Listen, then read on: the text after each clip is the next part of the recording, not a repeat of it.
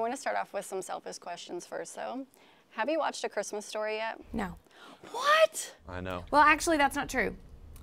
Because you Oh, that's bet me. right. I bet you. You bet me. That is a lie. I answered too quick. I did watch it, but I obviously forgot because it. You were. I think she zoned out several times during the. It's just not for me. I feel like it's one of those movies that you have to grow up watching. with. Yeah. Like, it is just. I don't get what's funny about it. It just. I don't know. I definitely have a lot of association with me and my brother, like sitting down and watching it, and now. With Ward, my little 3.5-year-old, he's got glasses and looks just like the boys. He really does. Exactly like him. Okay, I'll let that one pass. But also, I don't know if I've ever met anybody that would switch their ringtone at a time to like the Masters theme song. Yes, Is this still a thing? Oh, I still have it. Yeah. I mean, I never have my phone where it's not on vibrate easily, but when it does, it does the Masters theme song. Dave and I both grew up in Augusta, Georgia, so we love it. We're pretty obsessed. He's the good golfer, though. But yeah, we love the Masters. So he's better at the links than you are. Way better. I'll accept that. And then the talk show with her daughter. There was one episode on YouTube, but I'm waiting for the follow-up with the poodles. What happened? I You know. me hanging. I know. It was Conversations funny. with Isaac. Conversations with Hillary's daughter. Yeah, we had fun on the road. She was out a lot this summer, and I love talking with kids. I mean, having kids so now too. Like, adorable. they're so fun and cute to just ask. Like, I told her all about like space and the moon, and she was blown away. That someone walked on the moon. I told her somebody walked on the moon. She couldn't handle it. I mean, it was fun. Well, I hope that those come back because I loved that little segment and I just wanted to see what happened with the poodles. But let's talk about why we're here at the album. It was a therapy session I didn't know I needed. And I didn't write it. It wasn't part of this. So being the ones that sang it and wrote it, it had to have been an emotional experience for all of you. It was, yeah. I mean, I feel like we poured everything we had into these songs and really digging deep into what we've been through and wanting to really write songs that we hope really relate to others. I think it was a therapy session we didn't know we needed either. I mean, it was a bit of a journey. I mean, I think there was a lot of our story in this record over the last 2 years of just what we've gone through, all personally and all professionally and all together and separate. So it's kind of where Ocean came from. There's been a lot of waves of kind of ups and downs, I think, that got us to this point. But it's very honest, very vulnerable, and some deeper topics. I mean, this is a moment in our career where we want to kind of just be forthright and be completely transparent with where we are. Do you feel like it's an album you could have made 10 years ago? No, not at all. Well, I mean, most of the subject matter, I mean, even a song like What I'm Leaving For is about, having to leave our kids, and then other songs like Be Patient With My Love, I mean, kind of going through just that balance, that of this whirlwind that we've kind of been through over the past 10 years, and learning how to balance and wanting to be a better version of yourself. So there's a lot of that, I think, that comes from a little wisdom that comes from age, And just having the first 10 years of our career really go so fast, it's like we didn't really have time to process fully, and I think you hit a certain point in your life, and we all hit it at different ages, where you start to see patterns of things like, oh man, maybe I should work on that. Oh, maybe I should work on that. Like, where you can't outrun it anymore. And I think what you're getting is 13 songs of us kind of doing that for everybody to hear, and taking all of that life experience and the work that we've done and the hard times and putting it into song.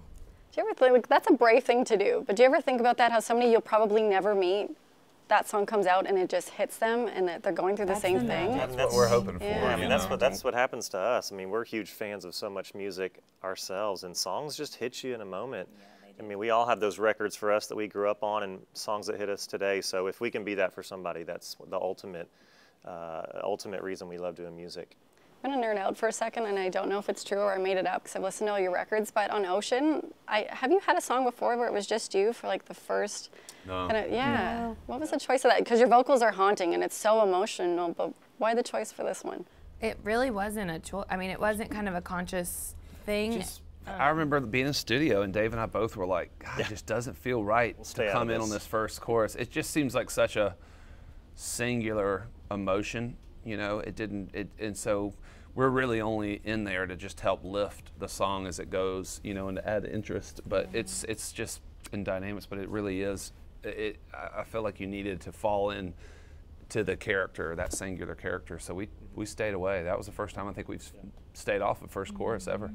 Yeah, it's phenomenal. And then also, have you had a collaboration before, like secretly, No. where someone's been featured? Because why now then? I know it's amazing. Just finally got around to doing it. We've talked about doing it with with other artists as well, and finally, Little Big Town, we wouldn't leave it. I kept calling them and saying, "Gosh, we got to find the right song." And so I sent them The Thing That Wrecks You, and Karen and Jimmy both just responded so hugely to it that I think a few weeks later we had them in the studio, and Yeah, we were all there together, which was fun too. I mean, we made sure we found a day that all 7 of us could be there. We didn't want to have to split that up, but it was awesome watching them do their vocals and us working our parts all together. It was quite the vocal day. Yeah. Sounds like a joy for the producer engineer. Also, Yeah. they're trying to mesh all that They worked together. overtime, for sure. So I was just in Nashville, as I was telling you, and I just was blown away by the music community. And I'm just wondering, what is Nashville doing right, though, that other cities like Toronto and everyone else can do to, I think, maybe support the artists? Or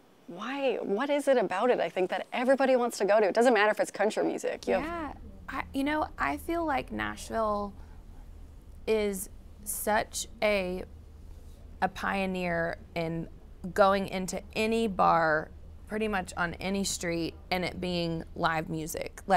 And a lot of times you're hearing songwriter nights where it's original music. You have a lot of the cover bands and things, but a lot of times they'll even intersperse an original song. And I think anywhere if a community can rally around the live music scene and nurture that songwriting spirit, that live show energy, I think that is one thing that Nashville does really well. They have so much heart too. I mean, there's just the history of country music and the relationships in country music with our fans, the relationship with each other as artists. I mean, like Little Big Town and stuff. We're all good friends trying to support each other. And I think that's what you're kind of talking about as well, is we're all there cheering each other on. Everybody's cheering for each other in Nashville.